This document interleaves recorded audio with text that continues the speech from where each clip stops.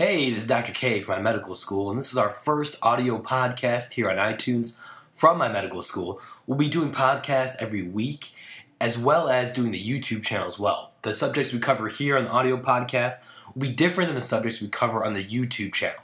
So make sure to check out the YouTube channel every week and the audio podcast here on iTunes for your weekly medical knowledge needs. Alright, let's get to today's topic. Today's topic is myeloproliferative disorders. So what are myeloproliferative disorders? Well, let's break down that word. Myelo, referring to myeloid cells. So the myeloid cells are your red blood cells, your platelets, your stromal cells, and the precursors that lead to these cells. Proliferative, meaning an increase or an expansion of.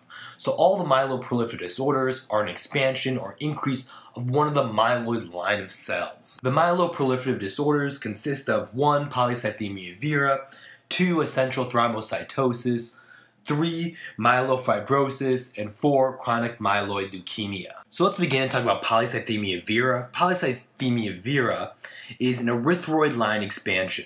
So you'll see an increase in the number of RBCs or red blood cells. You may see a slight leukocytosis, meaning an increase in the white blood cells, a slight thrombocytosis, increasing in platelets, but the main factor is an increase in your red blood cells.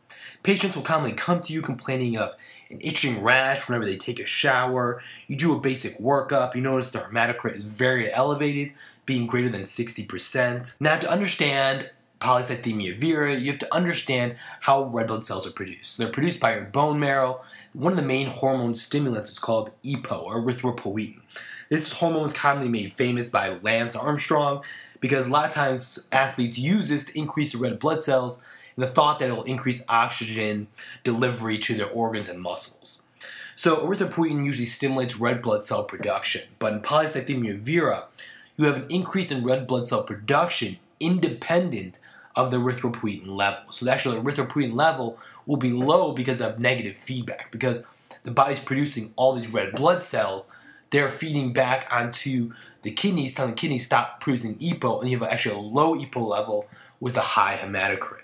Now, the diagnostic criteria for polycythemia vera are 1. An increase in RBC mass, so as evidenced by your increase in hematocrit. 2. A normal partial pressure of oxygen in the arteries, so your arterial oxygen level should be normal.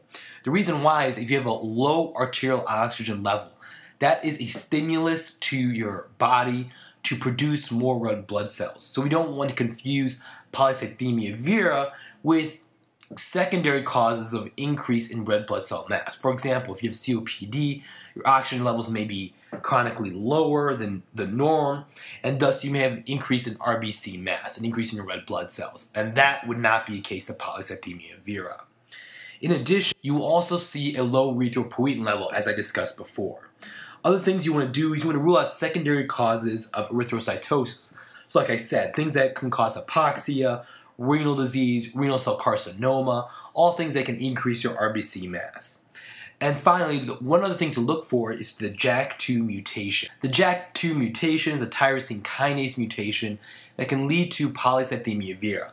In the right clinical setting of clinical polycythemia vera, if you have a JAK2 mutation, that's pathognomonic for having a diagnosis of polycythemia vera. So what do you do for the treatment of polycythemia vera? 1 is phlebotomy, and then 2, giving them low-dose aspirin to prevent a thrombosis. With this increased RBC mass, your viscosity of your blood will be thicker, and you have increased risk of developing thrombosis. So that's why we give low-dose aspirin as well, in addition to phlebotomy. If a patient's blood pressure cannot tolerate phlebotomy, you can always try chelating agents to reduce the iron to decrease production of red blood cells as well. So now let's go to essential thrombocytosis. Essential thrombocytosis is an increase in your platelet count.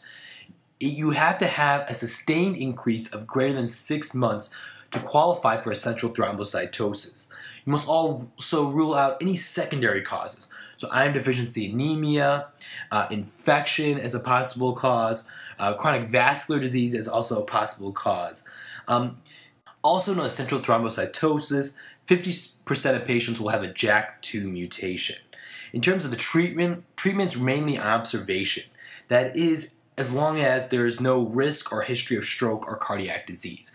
In the case of a history of stroke or cardiac disease, you can decrease the platelet count by giving hydroxyurea or busulfan. Also consider interferon alpha as well as anagrelide. Essentially what these medications do is suppress the production of your cells from your bone marrow. So they decrease the platelet count doing that way as well. Next, let's talk about idiopathic myelofibrosis. Essentially, myelofibrosis is cytopenias with fibrosis in your bone marrow. Interestingly, you'll see extramedullary hematopoiesis, meaning that because your bone marrows are no longer producing your red blood cells, the liver and spleen, which created these red blood cells when you were a fetus, are now returning to that function of creating red blood cells and other cells that your bone marrow was able to produce before. So you'll commonly see hepatosplenomegaly as well. On a peripheral blood smear, you'll see teardrop-shaped red blood cells and nucleated red blood cells, indicating one, that there's fibrosis, so essentially these RBCs are kind of squeezing themselves out, and nucleated red blood cells because there's a rapid expansion or hematopoiesis that's extramedullary. In addition, when you try to do a bone marrow, it'll be a dry tap, meaning you won't get any bone marrow out. Essentially what it is because there's fibrosis within the bone marrow itself, there's not a good amount of cells to actually tap. So what is the treatment for idiopathic myelofibrosis? Well, it's really supportive. Keep in mind, median survival with myelofibrosis is about 5 years without any transplant. Note that these patients can convert to acute leukemia. Treatment is with growth factors, or you can give hydroxyurea. In the young, you can do bone marrow transplants as well, and then it's really just supportive care from there on out. So this brings us to chronic myeloid leukemia. In chronic myeloid leukemia, patients commonly present with fatigue. You may get a history of radiation exposure from them. You note they have an increased white blood cell count with an increase in the number of myelocytes, though there may be some eosinophilia and basophila present as well. For diagnosis, you look at the peripheral blood smear. You'll see large myeloid cells that have a large nuclear to cytoplasm ratio. They may be myeloperoxidase positive, as well as they may have Auer rods as well, to give you indication these are myeloid cells. Note that chronic myeloid leukemia is associated with the Philadelphia chromosome, so translocation of 922. This is an ABL proto-oncogene, essentially creates an abnormal tyrosine kinase.